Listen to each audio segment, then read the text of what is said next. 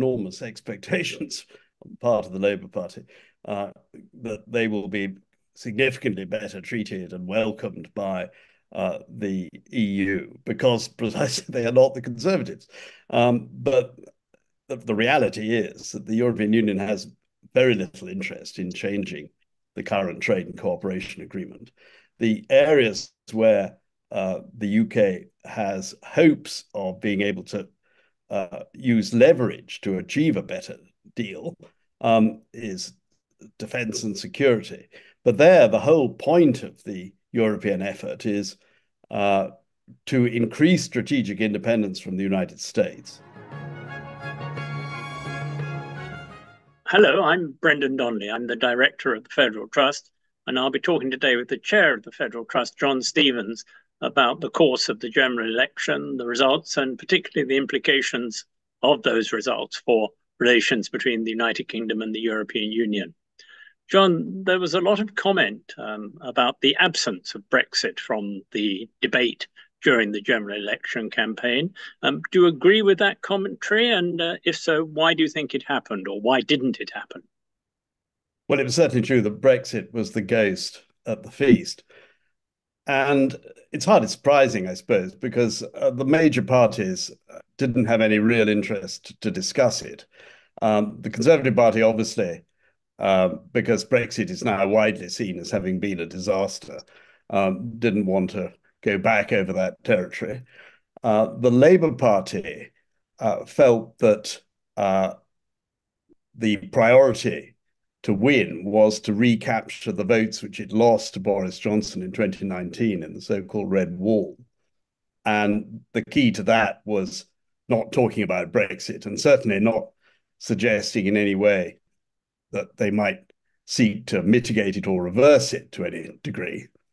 And the Liberal Democrats were targeting initially their former heartland in the southwest of England, which was a Leave area overwhelmingly in the 2016 referendum, and therefore felt that it wasn't in their political interests to talk about Brexit at all.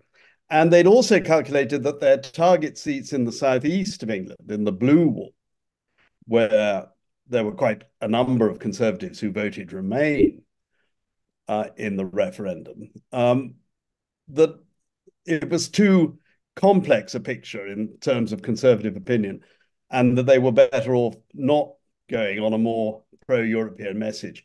Although the other overriding objection that they would have been inconsistent between the two was not actually a problem that has detained the Liberal Democrats in the past. So those are the main three parties. A lot of surprise was caused by Starmer's remark at the end of the campaign that he couldn't imagine the United Kingdom rejoining the EU during his lifetime. Not clear whether it was his physical or political lifetime. Why do you think he said that? That seemed to mark a ramping up, perhaps an unnecessary ramping up of the position that he'd adopted until then. Well, I think it was due to a loss of nerve, because his polling experts were telling him that the intervention by Nigel Farage and the increase in the profile of reform, that was cutting into the Labour vote. And there's no question that reform voters, reform after all came third in terms of the share of the vote in the general election, came almost as much from the Labour Party, Labour voters, as it came from Conservative ones. I mean, in a sense, Farage's intervention, his comeback and determination to be a candidate, did raise the profile of the Brexit issue, because Farage is very much identified with that. Because the irony is that Farage himself didn't really want to talk about Brexit either, because it is widely perceived. Nearly 70% of public opinion recognise that Brexit has been a mistake. So he focused exclusively on immigration.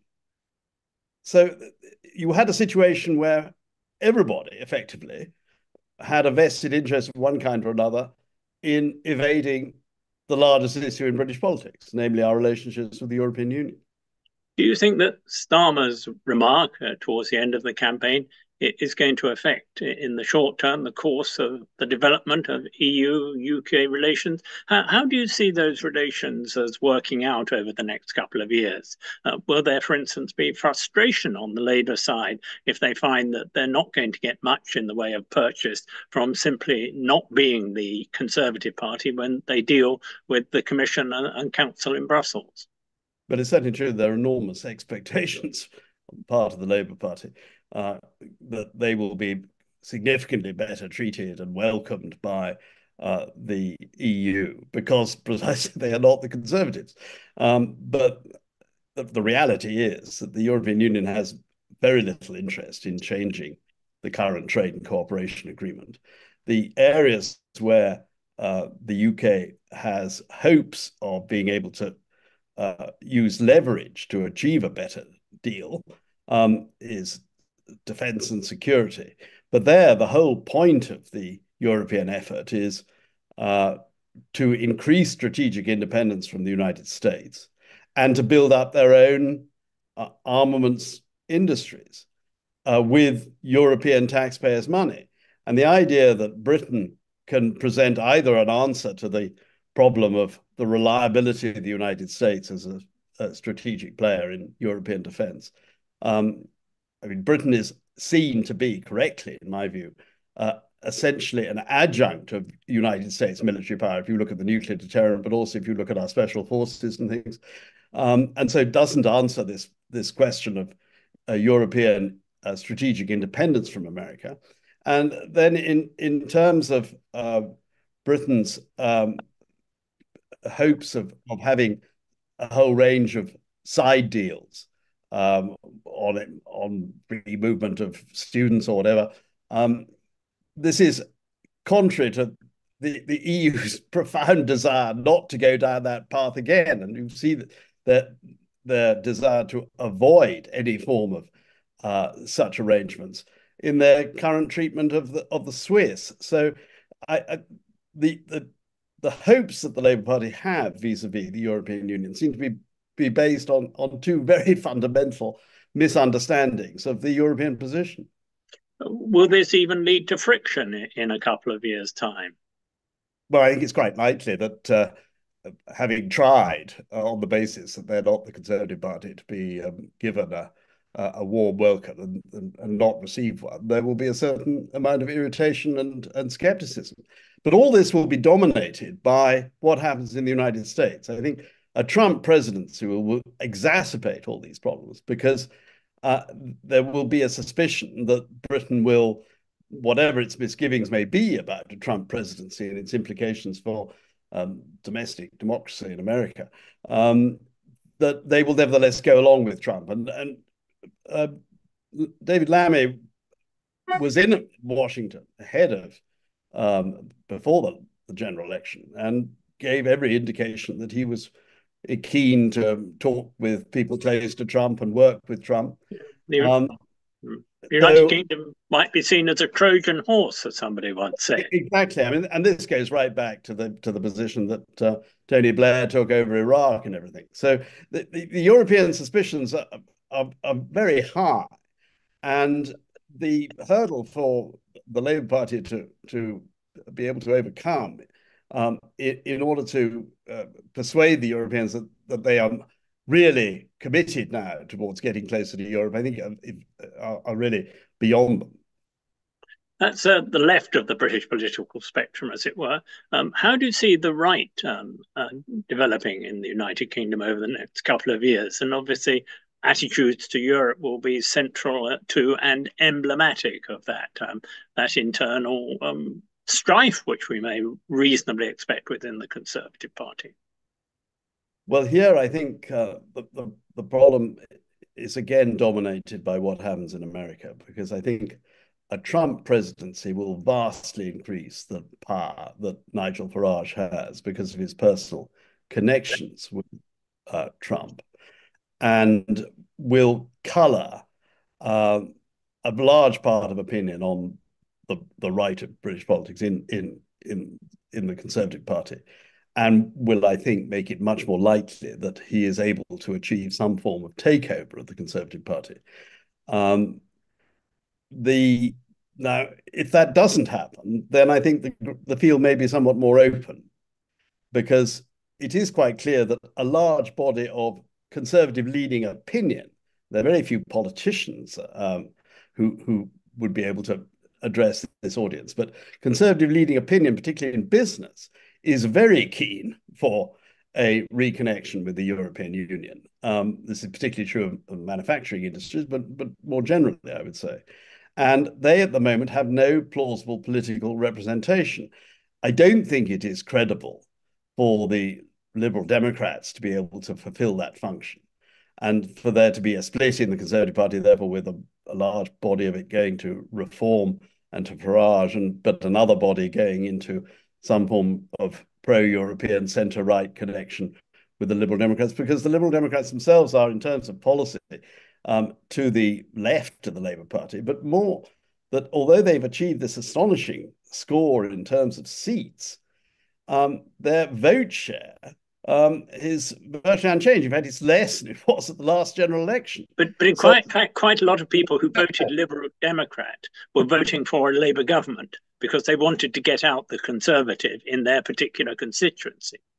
That again is true. So I think the idea that, which is certainly entertained by some pro-European conservatives, most of whom are no longer in the Conservative Party now, that there might be some basis of recreating a sort of Orange Book style link to the Liberal Democrats as a response to reform and a way of preserving a centre-right pro-European cause, I think is probably misplaced at the moment.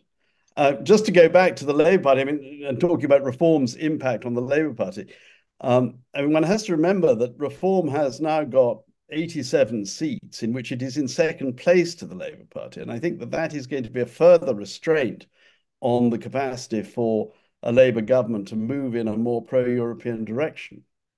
Well, the counter argument to that is that economic circumstances and perhaps the development in this country, in the United Kingdom, of even more hostility to Brexit in a couple of years' time will lead to a combination of forces that might oblige Starmer and the Labour Party to adopt a more Eurocentric, a more friendly attitude towards the European Union, because we've canvassed the possibility that disappointment about the initial probably rebuff or insufficient acceptance from Brussels may lead to frictions with the Labour Party, but it could also lead to a re-evaluation of Starmer's red lines and the idea that you can't get too close to Europe. Do you see that as being a plausible possibility in a couple of years' time? I'm absolutely certain that disenchantment with Brexit is only going to increase. And this full scale of the disaster that it is bringing to the British state and to the British economy and to British culture becomes more and more apparent. And I think that there will be a very strong body of opinion, particularly associated with business, which will want to see the issue addressed. The problem is that it's not clear what the political voice for this disenchantment and this pressure will be, because it will be opening up divisions within the Labour Party. I said that the reform is a challenge to a section of the Labour Party's vote and Labour Party support. But equally, there will be elements in the Labour Party which are very strongly pro-European.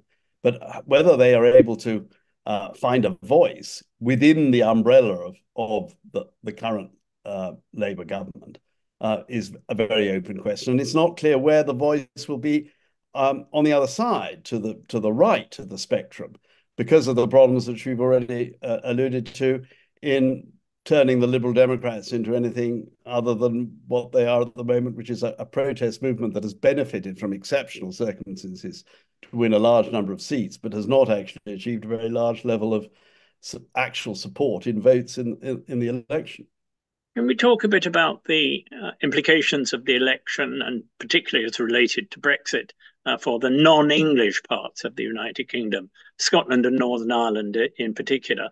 The Scottish National Party did very badly.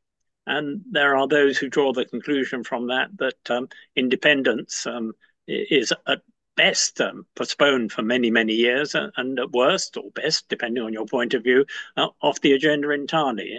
What do you think about that analysis? Well, it was certainly a very serious defeat for the Scottish National Party. And the reasons for that are fairly clear. They've had two appalling leaders, and their conduct of government in Scotland dealing with Scottish affairs has been pretty appalling.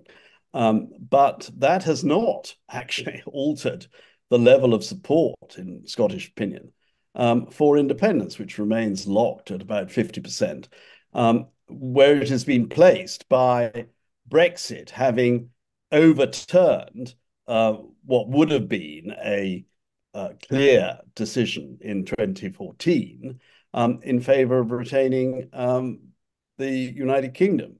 So independence remains an open issue. Now, it may well be, if the political eclipse of the Scottish national cause in the form of the Scottish National Party continues, will the call for independence fade, or will it find some other outlets? And that, which is a rather alarming thought.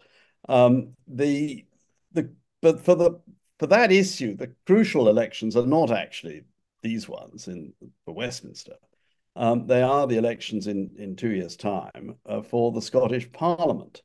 And it remains to be seen whether this disaster for the SNP leads them to change leaders again. I think it probably will, and whether they are able to then re-establish themselves in order to make a credible showing in those elections. And that remains open. I think the eclipse of the SNP has not led to any decline in anti-Brexit sentiment, has it, in Scotland? Well, quite the contrary, actually. I mean, one of the features of this campaign, I mean, Scotland was about the only place where Brexit was actually extensively discussed, because it was something which the SNP were pointing out on several occasions. And support for rejoining the EU in Scotland is near 70%. And so it's a very strange situation. You have 30% support, or perhaps less, for the Scottish National Party. You have 50% support for independence and 70% for rejoining the EU. And it's not quite clear what the meaning of that is. What it does mean, I think, is that the Labour Party's victory in Scotland is a fragile one, because as long as that opinion towards the EU remains intact, Labour's and Labour is on the present course of essentially being a pro-Brexit party, wanting to make Brexit work in the United Kingdom as a whole, then that is a very clear path towards early disappointment by Scottish voters with the Labour Party. What about Northern Ireland? Do you think the situation has been much changed by the general election, or has it just reflected changes that were already in place? Well, I think what has happened is that the unionist cause has fragmented. We've seen the DUP lose to both an extreme unionist, the TUV, of the defeat of Ian Paisley Jr., and to the UUP, who won a seat from them, so that the unionist political family has been fragmented further, and the nationalist vote has held up. So you've had a further lurch, I suppose, in a national direction, but one which is really predicated by the loss of credibility of political unionism. And that, of course, is a danger, because it potentially opens the path to more extremist elements who are discontented with the arrangements of the trade and cooperation agreement and the Windsor framework that's attached to it, creating a border in the Irish Sea. But what will really determine the significance of that will be what happens in the Irish Republic in their elections, which are due in the autumn, and whether Sinn Féin is able to be the largest party there and indeed form a government or not. And at the moment, that doesn't look so likely, but it's a very open situation. Were that to be the case, and you were to have questions of a border poll back on the issue, that would be a very difficult situation for Keir Starmer and the Labour government, because they will be torn between the requirements of peace in Northern Ireland, stability in Northern Ireland, and trying to get closer to the EU. And the EU will be not at all open to any form of further renegotiation of the Northern Irish arrangements. Yes, I'm going to add to that, that one of the reasons, surely, why unionism in Northern Ireland has lost in credibility has been its support for Brexit initially, and its hostility to the Northern Ireland Protocol, which most people in Northern Ireland welcome as being a positive development. Well, absolutely. I mean, it is an astonishing example of a self-inflicted wound by political unionism to have supported Brexit. I mean, it has reopened the whole issue of reunification, which before the 2016 referendum was essentially a sleeping question, one with a very long grass, which is now up and centre in the debate, not just in Northern Ireland, but also in the Republic. Quite a lot of what you've said, quite reasonably, today has been that it's too early to predict precisely the course of the Conservative Party, precisely the course of the Labour Party. But if you had to bet, do you think in 2029 a Labour Party, presumably led again by Keir Starmer, is sitting down to draw up the European aspect of its manifesto? Will it still have the red lines that it has now? Will it have some new red lines, or will it, in general, over the course of the next 4 or 5 years, evolve away from these red lines, more towards what the Conservatives and their supporters in the media say they fear, namely rejoining the European Union? I think rejoining the European Union will be an enormous issue at the next general election. I think British politics is far more fluid than people appreciate. This election was, in many respects, a democratic disgrace. I mean, the low turnout, the capacity to form a government with an enormous majority on a very modest vote, the distortions between the Reform seat score and the Liberal Democrat seat score and all the rest, and the absence of any serious debate, not just on Brexit and on Europe and European policy and our place in the world, but on a whole range of other domestic issues too. There were no real solutions put to issues for the National Health Service or for public services more generally or for housing. I mean, it was an astonishing election, actually, a democratic disgrace, and shows the fragility of British politics. And when you add to that the possibility with a Trump presidency, with all the challenges facing Europe, the challenges of Russia and Ukraine, the challenges of the global economy, the moves towards a greater protectionism everywhere. These are very turbulent times. We have the chance of seeing, in particular, the British identity torn between an American option and a European one, the sort of debate that we have been trying to avoid for generations because of its potentially monumentally divisive nature. These are very, very dangerous times. And to predict precisely what the political composition and the forces will be in such circumstances, I think it is very difficult. We are in new territory here, really new territory. Well, we'll have a lot to talk about over the next 4 or 5 years. The only thing I would say in conclusion is that I'm quite confident if the British people are presented with a choice between, crudely, the American option and the European option, it's the European option they'll go for. And that's the reason why the people who were in favor of Singapore on Thames or Dallas on Thames kept so quiet about what they wanted during the referendum, because they knew it was something that was politically unsaleable to the British electorate. But thank you very much indeed, John. There's a lot of other similar material on the Federal Trust website. And thank you very much for joining us today.